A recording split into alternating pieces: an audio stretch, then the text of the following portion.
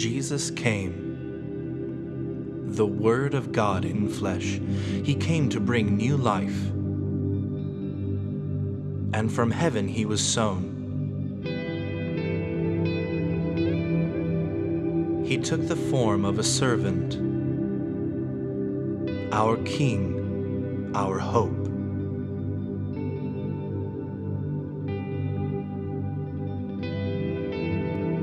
He revealed to us the secrets of heaven. He healed the sick. He restored the outcasts. He showed us love. He was God with us. But we rejected him. We nailed him to a cross that we deserved. He died in our place, and like a seed, he was buried, and death could not hold him. As they entered the tomb, they saw a young man dressed in a white robe sitting on the right side, and they were alarmed. Don't be alarmed. You're looking for Jesus, the Nazarene who was crucified. He is risen. He is not here. See the place where they laid him? But go. Tell his disciples and Peter, he is going ahead of you into Galilee. There you will see him, just as he said.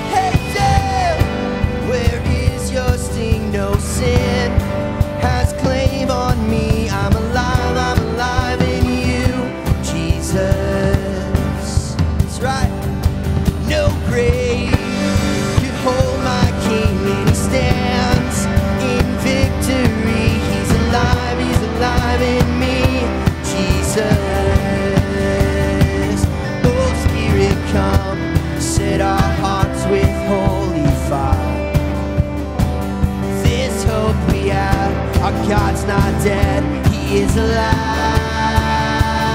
Sing it up. He is Jesus, nothing and no one can stop him. Nothing as strong as our God is. Our God is alive, and he is risen, and now we are walking in freedom, and nothing as strong as our God. Jesus, our God is alive.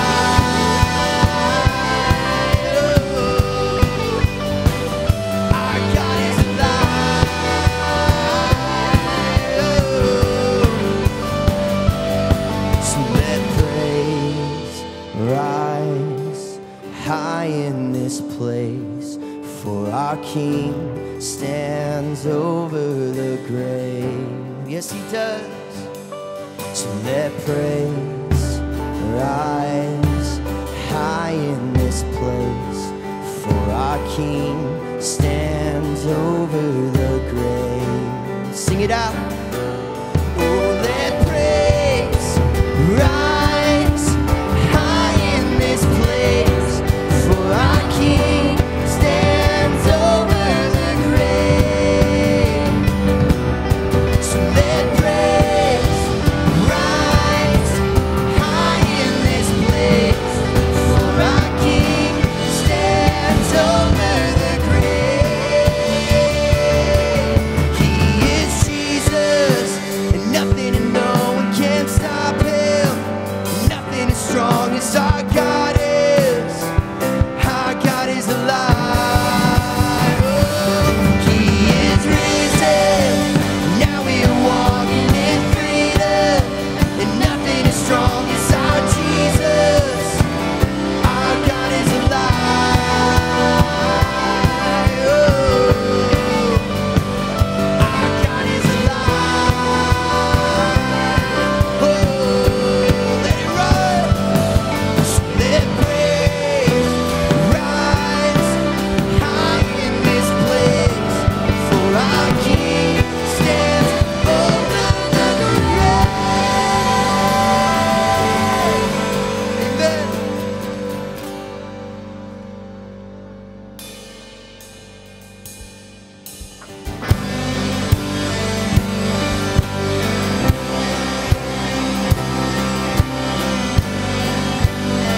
Our God is undefeatable, amen.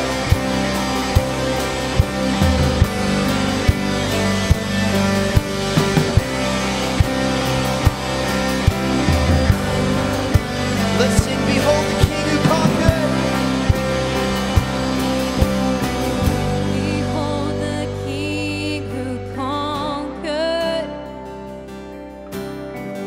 and overcame our sin. Behold our glorious victor, whose mercy knows no end. He is true, he is right, death is broken, he is alive, God undefeatable, kingdom unshakable.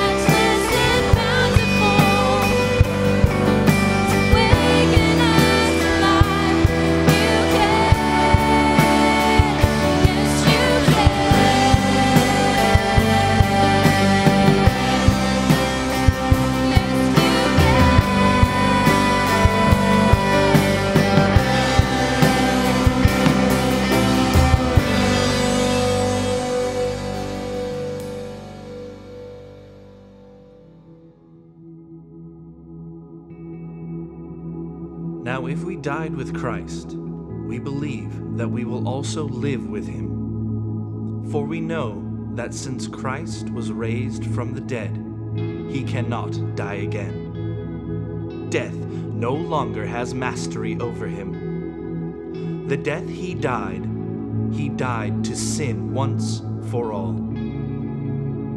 But the life he lives to God. In the same way, count yourselves dead to sin, but alive to God in Christ Jesus.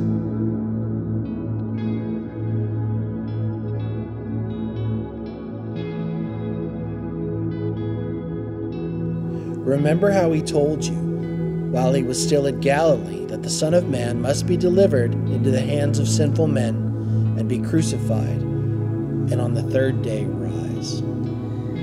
And they remembered his words, and returning from the tomb, they told all these things to the 11 and to all the rest. Now, it was Mary Magdalene and Joanna and Mary, the mother of James, and the other women with them, who told these things to the apostles.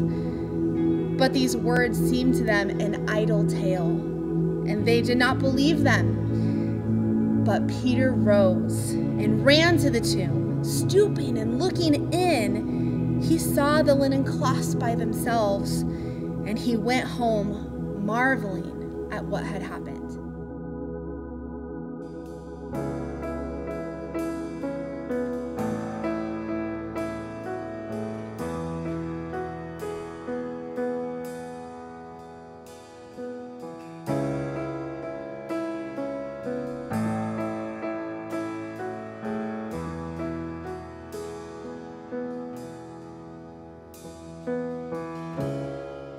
Author of life, you came to die.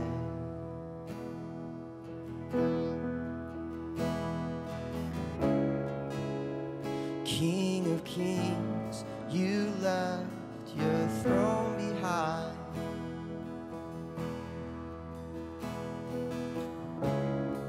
To be for us a substitute.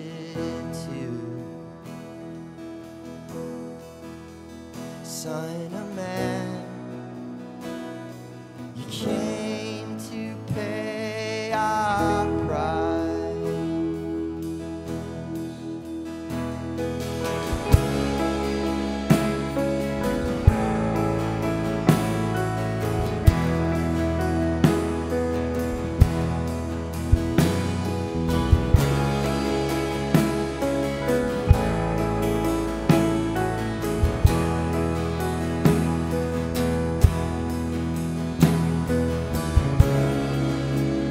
Undeserving, we've heard your call.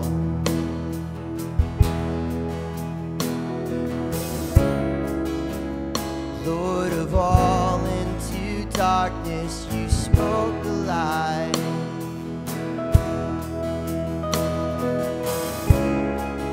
While we were dead, you sparked new light.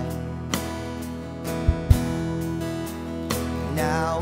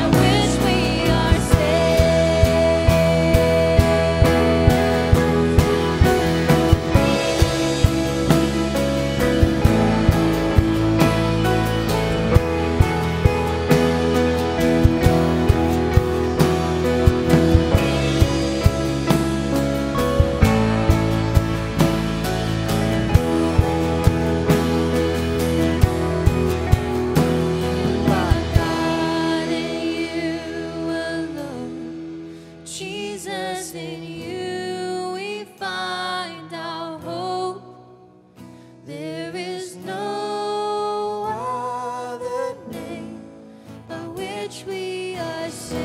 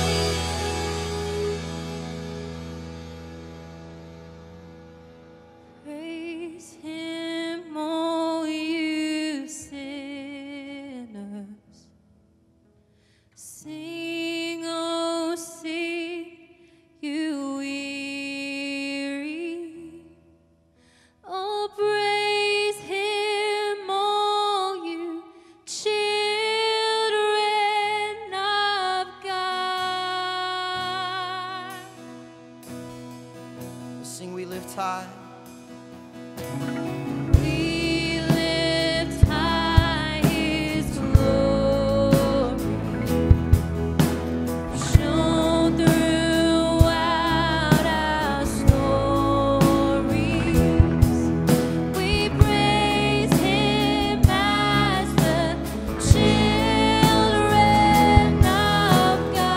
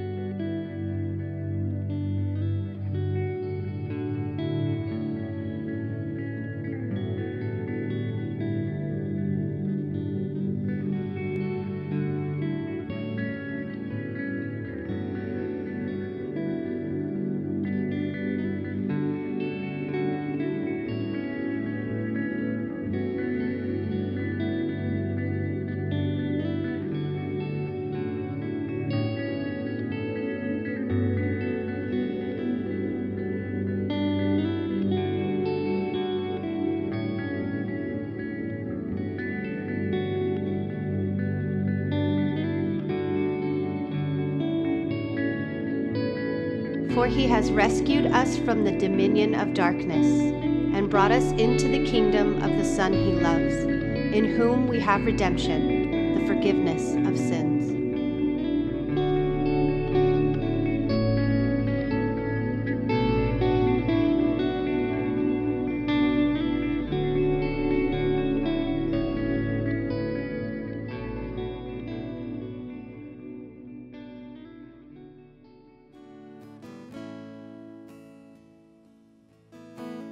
God over the earth and all it sees, creator of the stars and all their beauty, you speak life and nature blooms, but who am I that you would die for me? What a Savior, you have rescued me. Though I deserve your wrath, you show me mercy. You took my sin, covered the cost, gave me a new name. Oh, what a Savior.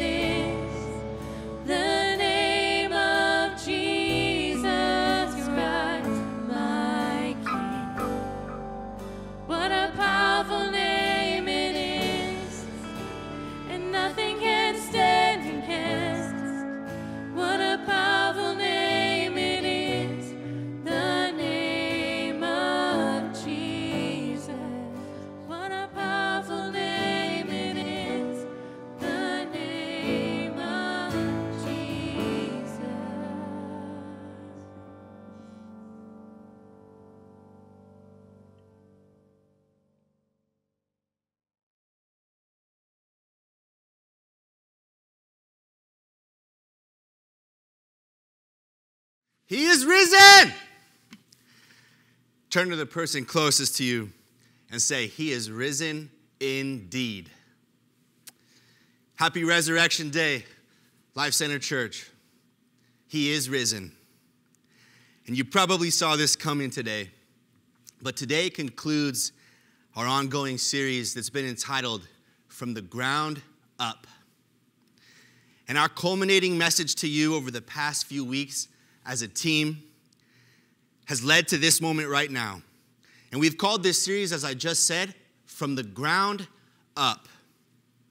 Focusing on parables that have earthy imagery with soil and with seeds and with growing things. Hence, the jungle on the platform that you've had to endure for the past few weeks. It's gone along with our theme. For the kingdom of God is likened unto these things: soil, seeds, growing things, trees, plants. And in just a few minutes, we're going to discover why. See, Andy kicked off our series with the parable of the mustard seed. And it's about small things turning into great big things. And Andy talked about the parable of the growing seed. Emily with the parable of the sower. Michael with the God of the vineyard, the parable of the tenants. And myself with the parable of the two sons who were sent to work in the Father's vineyard. And our final word to you in this series is this right here. From the ground up, he is risen.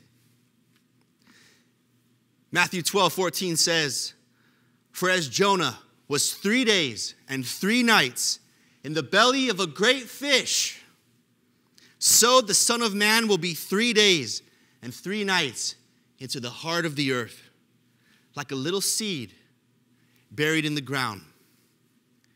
Jesus said, truly, truly, I say to you that unless a grain of wheat falls into the earth and it dies, it remains alone. But if it dies, it will bring forth much fruit. And because of his death, we are the fruit that he desired, the fruit that he produced as a result of his death. The death of the only begotten Son of God brought about our adoption as the sons and the daughters of God. Romans 8:29 says that for whom he foreknew, he also predestined to be conformed into the image of his Son, that he might be the firstborn among many brethren. For it was fitting for him, for whom are all things, and by him are all things, to bring to him many sons to glory, and to make the captain of their salvation perfect through sufferings. For both he who sanctifies and us who are being sanctified are all one, for which reason he is not ashamed to call us his brethren. And we are his brethren because he entered into our suffering and he shared in our suffering. He is the captain of our salvation because of what he suffered.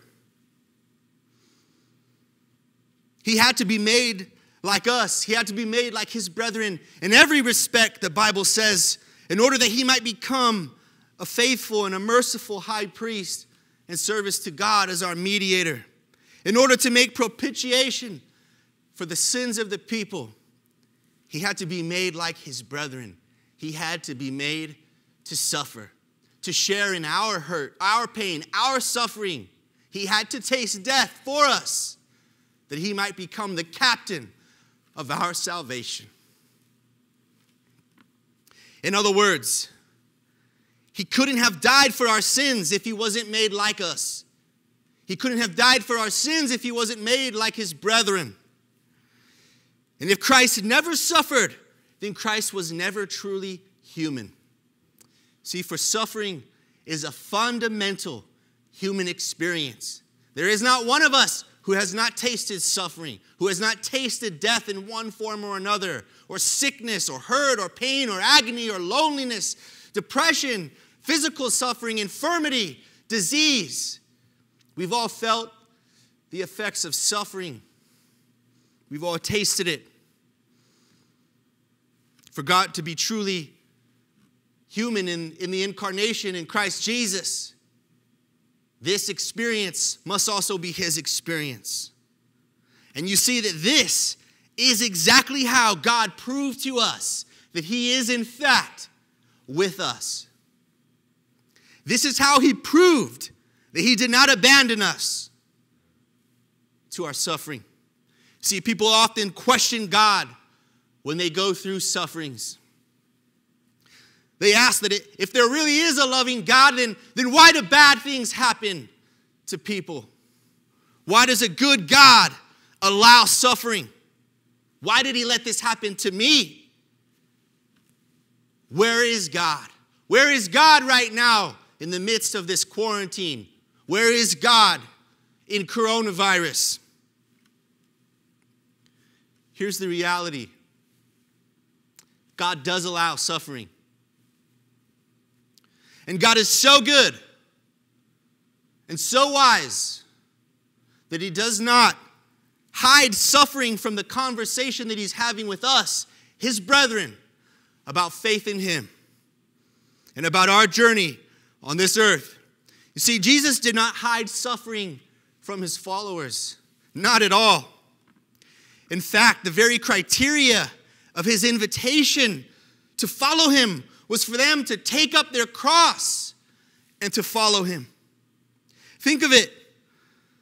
We cannot ask the question, how could a good God allow bad things to happen to me? Not when God did not even spare his only begotten Son. And if he spared not his only Son, why should we or anyone think that we would be exempt from the human condition, exempt from pain and exempt from suffering when we see the image of God on the cross of Calvary? Why should we think that we are above suffering? No, friends, not so. For God's ways truly are higher than our ways. And God shows us that he is with us, not by keeping us from suffering and sheltering us from suffering. How does he do it then? By jumping into the trenches of life with us and suffering alongside us. As the captain of our salvation, he is made perfect through suffering. He can now identify with us and sympathize with our weakness. And we can identify with him. We can identify in his suffering at the cross. You see, Jesus, he identifies with us. And really, when he prays that prayer on the cross, my God, why have you forsaken me? He was feeling the weight of the abandonment of God. It seemed like God had forsaken him and left him alone, abandoned him to torment, abandoned him to death, abandoned him to the grave, and left to the mercy of those who scorn and mock and persecute and torture and even kill him upon the cross. He was praying the prayer that David had prayed. My God, why have you forsaken me? Yes, that was the prayer of our Lord. But really, that's our prayer. What he was doing was not just praying for himself, but he was praying our prayer that we have prayed so many times when we have said, God, where are you in the middle of this? Where were you when so-and-so died? Where were you when this happened to me? Jesus was praying our prayer, friends. He identifies with our sense of abandonment and forsakenness by God. He knows what that's like to feel that. Did God show up and pull him off the cross as his mockers spurned and said, if you are the Son of God, come down from the cross. If you are the Son of God, let God come and save you. Did God do that? Did God rescue him from the cross? Did he take the cup away from Christ that he might not drink it? No. Christ did drink from that cup, and God did not pull him off of that cross. He died there. And Jesus was buried in a tomb. Seemingly to all who witnessed these events, a man cursed upon a tree, a man cursed and forsaken, rejected by God, and buried in a tomb. And it was just when it couldn't get any more grim. He was already dead, for crying out loud. Hope was totally lost. There can't be a happy ending here. And just then, when it couldn't get worse, God showed that he did not abandon his son to the grave. That Jesus, even though he prayed that prayer, why have you forsaken me? The reality was that he was not forsaken by his Father. God had not abandoned him to the grave. For he was raised to life again. And he walked right out of that tomb. And he left it empty. He left the tomb empty. He left it barren. He left it desolate. You see, the grave had been ravaged by him. He had stripped it of its power. He had stripped it of its authority. He'd taken away any dignity that it might have had. You see, if death were like a city for the taking, its monuments and its structures would be the bones of the men that it has claimed and the women that lay there. Its trophies would be the bodies of those that it has conquered and those whom it has enslaved. But here's the good news. Jesus sacked that city. He emerged victorious, not empty-handed. You see, Jesus, when he left that tomb empty, he didn't escape death. He didn't leave by the skin of his teeth and barely make it out alive. He didn't emerge from the tomb empty-handed, but he emerged victorious. Not empty-handed, but in his hands he held the keys of hell and death. As the scripture says, "O grave, where is your victory? Death, where is your sting?" He had conquered death.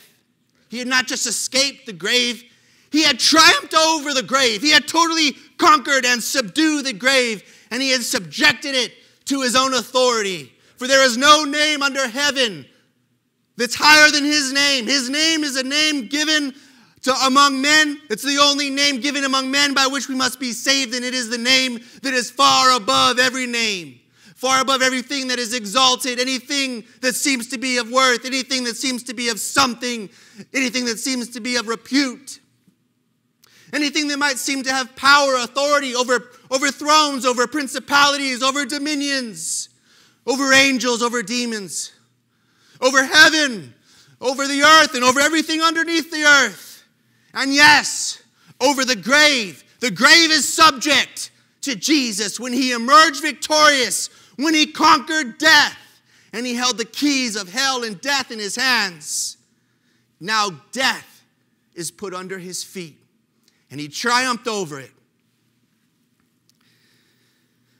And this is how we know this right here, this act that God did, the act of not forsaking his son into the grave, not abandoning Jesus. This is how we know that God has not abandoned us.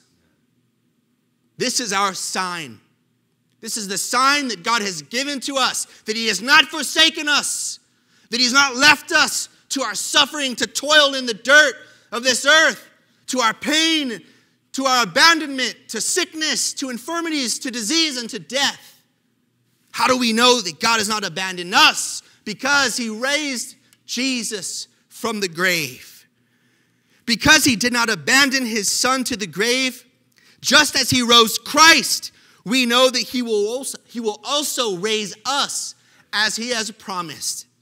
How do we know? Because he already did it. Because he did, in fact, raise Jesus. We know that he's good for his word, that his promises to us are yes and amen. And when he says to us that we who believe in him shall have eternal life, we know that the grave will not keep us down, that the grave will not hold us, because he raised his one and only Son on Easter Sunday. What a glorious day. Praise God wherever you're at right now. If you're watching and you've been saved, you have eternal life, I want you to just praise God right now where you're at with your family members. Hallelujah. You see, God's final say was not suffering. His final say was not defeat. His final say was not death. His final say was life everlasting. His final word to us is freedom. Freedom of fear, freedom of bondage, the fear of death, bondage to sin. No longer does sin and death keep us bound in fear and control our actions. But now we've been set free, knowing that he has conquered death, and we need not fear death. But we can lose our lives now for his sake. And in him we know that we will find life everlasting. We have freedom over sin. We don't have to be bound anymore. See, I've built my life, my whole life that I've constructed, I've built it upon that empty tomb. I've built my marriage upon that empty tomb. My hope in the future is based upon that empty tomb. I live my life daily as a result of the reality of that empty tomb. And you might ask, if you're watching, how do you know that there's a God? How do you know that there's life after death? How do you know that you will live again? How do you know that God will raise you up from the grave? The answer is simple. Because of the empty tomb. Because the Spirit of God who raised Christ from the dead lives in me. And because he lives, I will live also. For Jesus said, I am the resurrection. If anyone believes in me, though he may die, yet he will live. There ain't no grave gonna hold me down, someone once said. And I know that no grave will hold me when he calls my name. When the trumpet blows, I know that I will emerge to newness of life. And no grave can hold you. This morning, if you've put your faith in Jesus Christ, that promise extends to you right now. That no grave can hold you. No grave. Not the grave of alcoholism, not the grave of addiction, not the grave of pornography, not the grave of depression, not the grave of loneliness, and not the grave. Not even death itself can separate you from the love of God. He's your ever-present help in time of need. He'll never leave you nor forsake you. He won't abandon you to death, and he won't abandon you to your suffering. For in that he himself suffered, being tempted, he is able to aid those who are suffering and being tempted. If you're listening to this today, and you're suffering, or you're afraid to die, know that he will come to your aid should you call upon his name. For indeed, he does not give aid to angels, but he does give aid to the seed of Abraham. And his victory is yours today. All you need to do is accept it. It's as easy as that. You see, all of humanity's hope collectively, as a race, as a species, over the years, all of our hopes and all of humanity's fears are met on this day, 2,000 years ago. The most significant moment in all of human history. See, the future of the human race depends upon this one truth. The ultimate destiny of mankind is realized in this, the empty tomb of Jesus Christ. The door of history swings on the hinge that is the empty tomb. For Paul says, And if Christ is not risen, then our preaching is empty. And your faith is also empty. Yes, and we are found to be false witnesses of God, because if we have testified that God had raised up Christ, whom he in fact did not raise, if in fact the dead do not rise, then he did not raise up Christ. For if the dead do not rise, then Christ is not risen. And if Christ is not risen, your faith is meaningless. Your faith is futile. You're squandering your days. What are you doing? Doing all this church stuff. What are you doing? Living the way that you live. Depriving yourself of earthly pleasures. What's the point if Christ be not raised? If Christ is not risen, your faith is futile and you're still in your sins. You've not been set free. You're still in bondage. Then also, those of us who've fallen asleep in Christ, we have truly perished. Our loved ones who've gone on before us have not gone to be with the Lord. They've died. They've totally perished. Paul says, if Christ be not raised, then this is the reality. Verse 19, he says, if in this life only we have hope in Christ, if Christ is only for this reality, for this life only, then we among men are to be pitied above all. We are most pitiable among people if Christ is not raised. But now, Christ is risen from the dead, and he has become the first fruits of those who have fallen asleep. Praise God.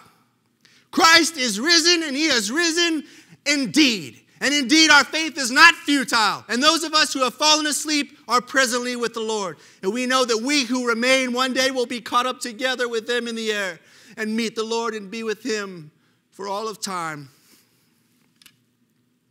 It's this message that lets hope begin to rise. It's this message that allows faith to arise. And upon hearing this news, faith is born. For the Bible says that faith comes by hearing, and hearing by the word of God. And this is the word of God to you this morning. The word of God is Christ crucified and Christ risen. This message is God's holy, infallible, and inerrant message to you. The death, burial, and resurrection of his one and only Son, Jesus Christ. This is the good news that God has for us. And it's the preaching of this very gospel that leads to the salvation of mankind. For the message of the cross is foolishness to those who are perishing, but to us who are being saved, it is the power of God. And where is the wise person? Where is the teacher of the law? Where is the philosopher of this age? Has not God made foolish the wisdom of this world? For since in the wisdom of God, the world through its wisdom did not know him, and God was pleased through the foolishness of what was being preached to save those who believe. Jews demand signs, and Greeks, they look for wisdom. But we preach Christ crucified, and it's a stumbling block to the Jews, and it's foolishness to Gentiles. But to those who are called, both Greeks and Jews, Christ is both the power of God and the wisdom of God. And it's around this message, this news that I'm telling you this morning, this gospel and not any other, that we gather together. It's around this message that we unite together and we stand together as one.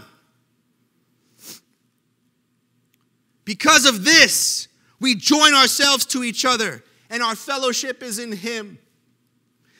For we are united together in the likeness of his death and in the likeness of his sufferings, and even so, we are united together in his resurrection. So as I finish this message, if you're listening today and you need Jesus, the key to eternal life is to embrace death. Ouch, harsh statement. What do I mean by that? See, there is no Easter without Good Friday. There's no resurrection without a crucifixion. Embrace his death for you, that you be saved and receive eternal life. Know that his death should have been your death, and cling to that old rugged cross. Lose your life there at the foot of Calvary, and his life there he will give to you. John 3:16 says, "For God so loved the world that he gave his only begotten Son, that whosoever should believe in him would not perish, but would have everlasting life." If you want to share in his victory, you must share in his suffering. The key to victory is death. Revelation tells us that the way that the saints triumphed over Satan was by the blood of the Lamb and by the words of their testimony. For they loved not their own lives, even unto death. They did not shrink back from death when it was presented to them. It could not deter them from their course, just as Christ could not be deterred from his course when he set his face like a flint toward Jerusalem, marching towards his own death. He did not shrink from it. This is how the saints overcome, by the blood of the Lamb, by the word of our testimony, because we love not our lives, even unto death. Jesus tells us that whoever would save his life, cling to his own life, his own will, his own way, that he will lose it. But whoever loses his life for his sake, he will find it. And he said to them, "Whoever wants to be my disciple must deny themselves and take up their cross daily and then follow after me." If you would follow after Jesus today, he bids us to come and die, to lay down our old self and to repent of our sins. Be born again in the newness of his resurrection life. And his victory over death, over sin, over the grave will be yours today. Put your faith in the empty tomb of Christ. Build your life upon that rock from the ground up. If that's you today, and you want to make Jesus Lord of your life, if you want to put your faith and your trust in him, if you want to cling to his cross and share in his sufferings, identify with him in the act of laying down your own life. What do I mean? Turn from your sins. Repent of your sins and turn towards faith in God. And you will be born again. And he will put his spirit in you. And you will have the resurrection power, resurrection life within you. And his promises to you are sure. And the act that he raised Christ up from the dead, that hope, that same hope you have, eternal life is yours, as he promises us in the most famous passage of Scripture. All of you probably know it, John 3:16. That's available for you today. If you're not sure if you're saved, if you're not sure you know Jesus, if you're not sure you're going to heaven, if you're not sure that when the trumpet blows that you will raise from the grave also as Christ has done. It's really simple. You can be sure of that right now. If you've believed what I have heard, what you have heard me say to you today, if you believe this message that I'm telling you, and you accept that message as true, as good news, then I want to lead you in a prayer. And if you say this prayer and believe it with your heart, the Bible says that you are saved and eternal life is yours today. If that's you, I'm going to lead you in a prayer right now. And I ask that you please humble yourself. Pray this prayer with me and just simply repeat after me. It's as easy as that. Lord Jesus, I believe that you died for my sins. I believe that you rose again. I believe that you came to suffer and die, to identify with me. I believe that you shared in my sufferings. And you showed me the way to God. You showed me that God will not forsake me, that God will not abandon me, but that God would save me and give me eternal life. I believe in you. I make you Lord of my life. Come into my life today, I pray. Fill me, Lord, with your Holy Spirit. I pray that you give me newness of life. Set me free of my sin today. I repent of my sins, and I turn to faith in God today. In Jesus' name I pray. Amen.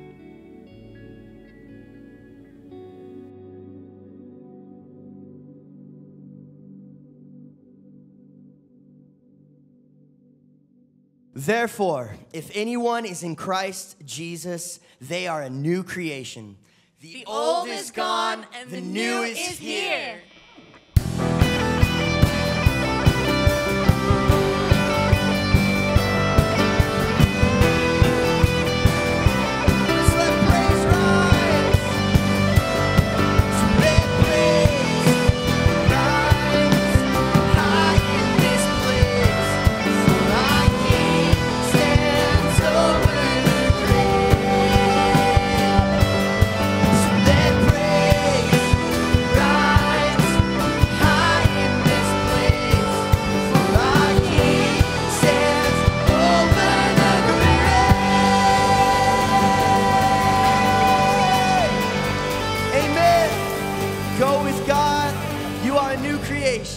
Amen.